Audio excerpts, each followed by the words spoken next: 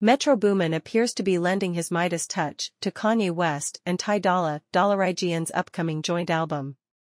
Young Metro fueled hype for the collaborative project on Wednesday, October 25, when he tweeted out what appears to be the title of the Ye and Dolla album. Yen dollar, he wrote. Metro also shared a photo on Instagram of his beautiful villa in Florence, Italy this week, while also reposting Dolla Ign'S previous announcement regarding a listening event. Italy is where the Chicago rap icon and California crooner have called home while crafting their album, leading many to believe that Metro is also involved. Metro Boomin is no stranger to working with either Kanye West or Dolla $.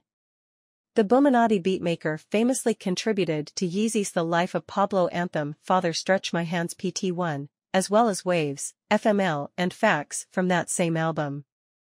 As for Dolla's catalog, Metro has produced tracks like No Yeah, Long Time and Dead Presidents.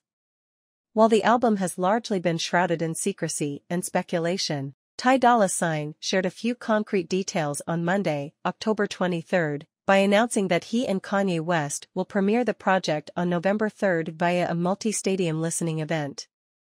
It was previously reported that the pair were looking to unveil their new material at a massive concert in Italy in late October, which was expected to draw upwards of 100,000 fans.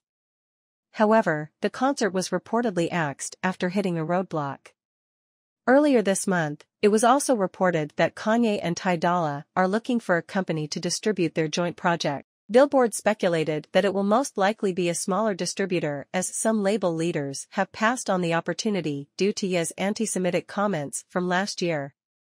Despite that, Rick Ross has signaled his interest in signing Yeezy to Maybach Music Group and releasing his album with Dolla through his imprint. "I just had an amazing idea, a boss idea," Rosé said in a video posted to social media earlier in October. "This is something that's extremely realistic to me.